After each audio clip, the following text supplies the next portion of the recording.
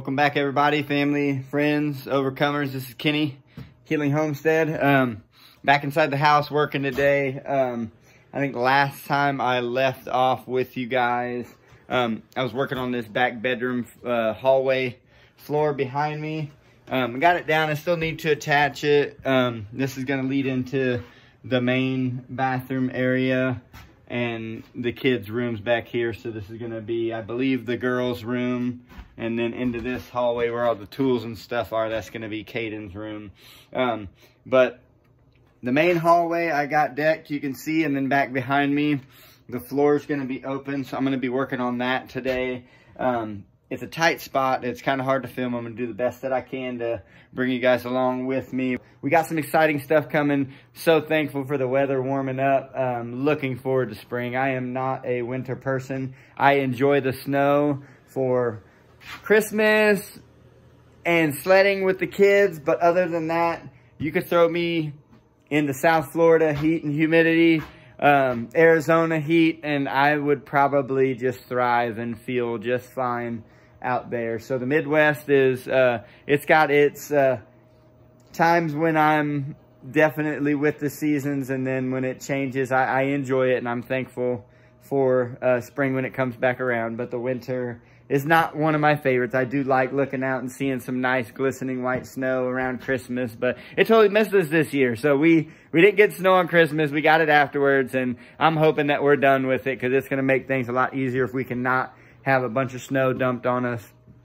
with all the stuff we got to do out on the farm and in the pasture. It's going to be a lot if we can't be out there working because of the weather. So I'm going to try to get to work, quit talking, and come join me.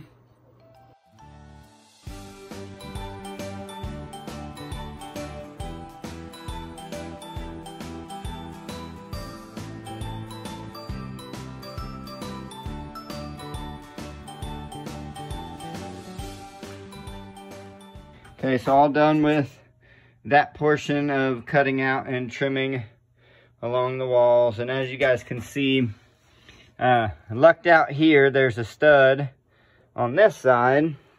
On this side, I'm going to have to get back there a little bit. But all I'm going to do is run some bracing from that stud back there over to this one, just to support that floor and the weight that's going to go there. Same thing with over here. Which I've pretty much done on all the floorings and exterior walls, and it's going to be the same thing anywhere I need to support. If there's going to be something over here, like I know the wood stove is going to be here, where that box is pretty much, we're going to have to put some extra support in there because it's going to be heavy. So like this picture, that's an underestimated picture, because you might need like 3 or 4 and a dolly. That thing is heavy.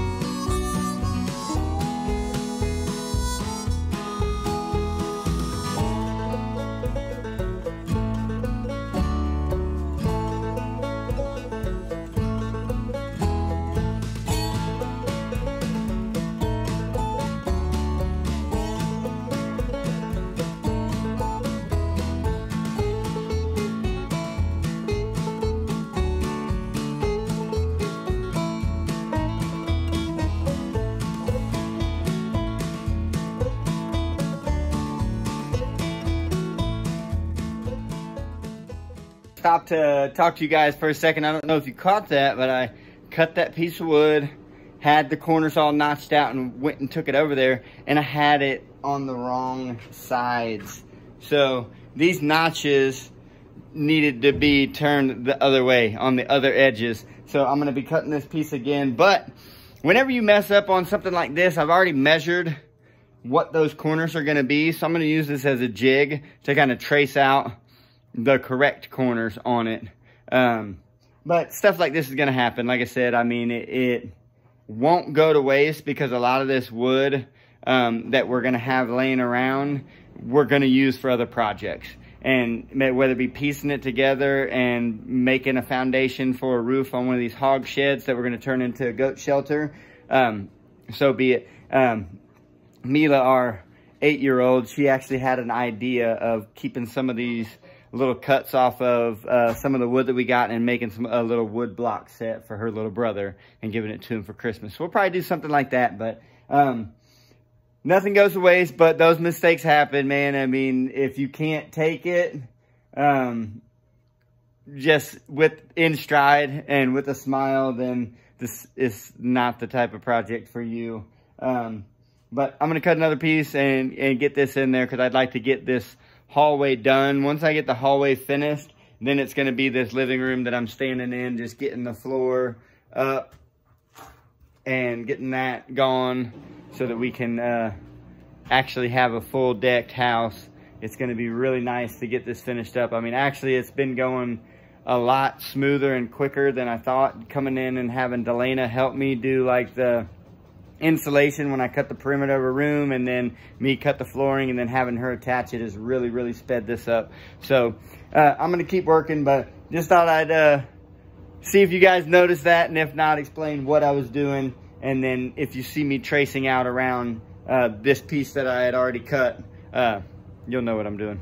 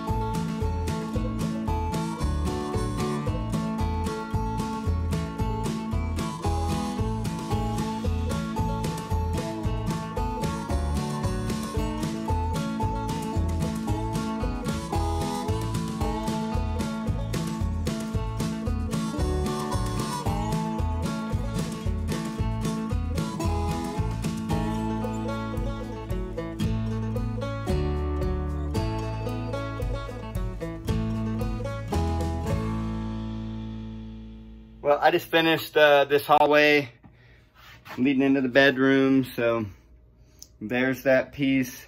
My second piece that I cut there, because the other one, I notched the corners on the wrong side. But it's all down, good to go through this hallway. Now I'm gonna see how much time I have left to work on this floor right here. Because if I can get the floor down and insulation, then we'll have this other project that we can start working on, which is building the base for this wood stove. Which, if you want to look it up, just go to the Sutherland, the Contreras family. I think his name is Jason.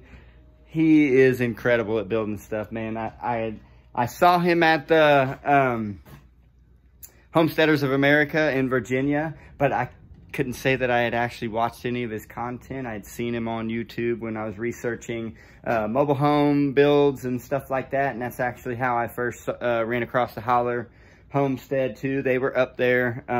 They weren't speaking or anything, but just kind of saw them. And it it's really cool meeting these people, seeing them exercise their talents, and teach, and just show people how, if you put some hard work in and some determination and even risk failing, that you can do some pretty amazing stuff. But they have a lot of good content and building stuff, and that's all I want to do. Me and DaLana want to have this channel to look back on later on down the road, and just to be able to see what we've done with it, and to honestly, like, our kids are, a couple of them are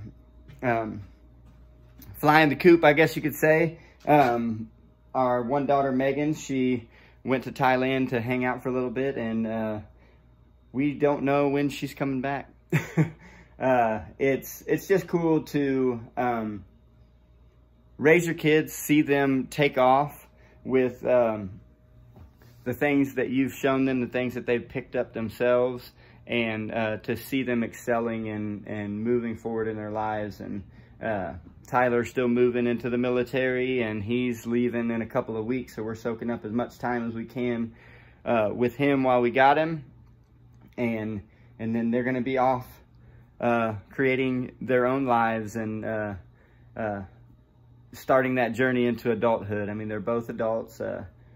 Megan's 19, Tyler's getting ready to be 18 in May. But it's really cool to watch. And then knowing that our littles, we're going to be teaching them this lifestyle. And I know Mila, she's super excited. She's already got some t-shirts picked out of, you know, Farm Sweet Farm, kind of off the Home Sweet Home stuff you see. And she's super excited to be a farm girl, and just that she's going to be able to tell everybody that she's raised on a farm and she's got a bunch of animals. And it seems like over the last couple generations that's kind of phased out, and people have more wanted to pull out of that lifestyle. And then it seems like COVID hits and things are getting kind of sketchy out there when you go to the grocery stores, or when it comes to stuff like that. And the self-sustaining and farming doesn't all sound so bad now. I mean, we started a little bit pre-COVID. We had already gotten chickens and we're planting a big garden the year that we moved into the house that's on like the first couple of episodes of our YouTube channel. And so we had already kind of started in that direction, and then that just confirmed it. Yep. We need to do this. We want to do this, and we feel like that's been instilled in us for a reason. And so hopefully this helps you guys. For now, I'm going to sign off. I'm probably going to try to tear up a little bit of this flooring, and we'll see if I can get any of that done. I also got to go pick the kids up.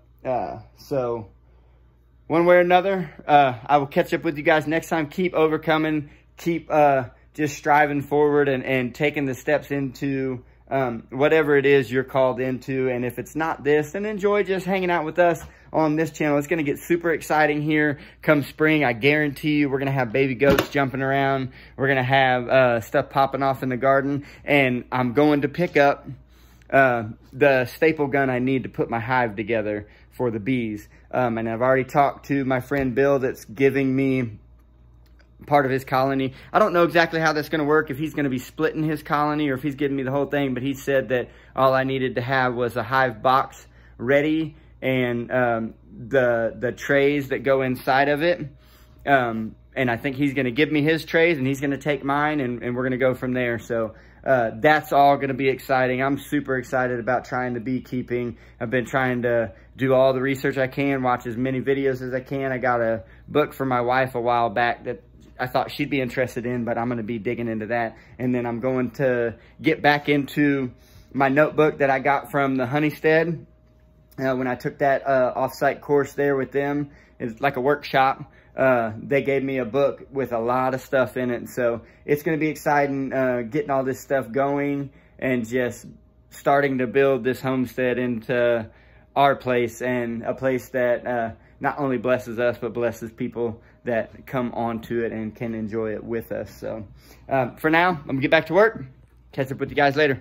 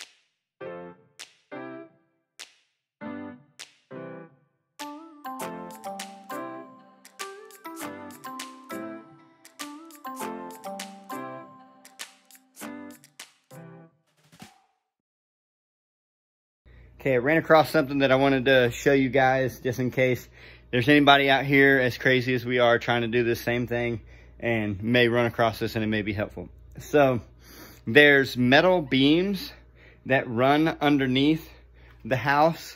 Like you see how the joists, floor joists are running like this. That's actually east and west. Well, the I-beams or the metal beams are running north and south. So the I-beam was sticking up just enough to where when I went to go put that support 2x6 in right over there, it was holding one end of it up. I ran into that, I think, in the master bedroom, and I ended up having to pry on the 2x6 and put it underneath some tension and then screwed it in. And it worked, but what I did in the video just a second ago was I just notched out around where that was going to be at, and it gave me a whole lot more room, and it's a lot of a snugger fit. More snug. I make up words as I go if you guys haven't caught on to that. But you know what I'm saying. Right down there. Let me get this insulation back so you guys can actually see what I'm talking about. So right there is my knots. The beam is probably 2 inches width.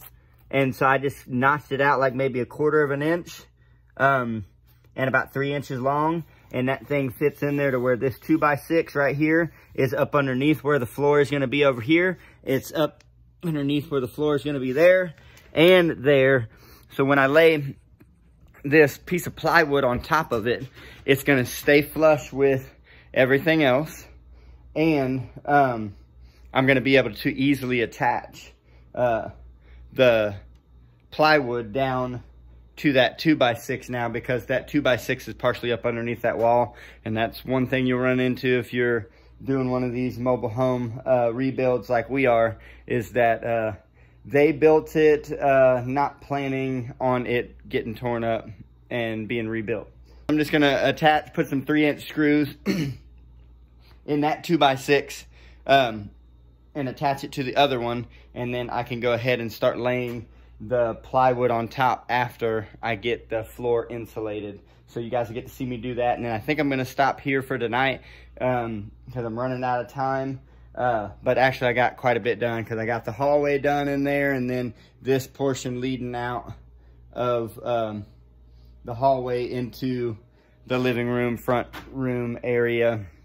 But really, like I said earlier, we're just trying to get this portion done here so that we can unpack this wood stove, have our buddy Dave come out and run the pipe up for that. And just he's a home inspector, so he's going to make sure that everything is legit and good to go for us to be able to burn wood when it comes time to winter being really bad out here. And if there's an electrical outage or something crazy, we go off grid for whatever reason, we'll have wood burning. So let me get this wrapped up. But I wanted to share with you guys that definitely made it a lot easier on this piece than the other piece I wrestled with.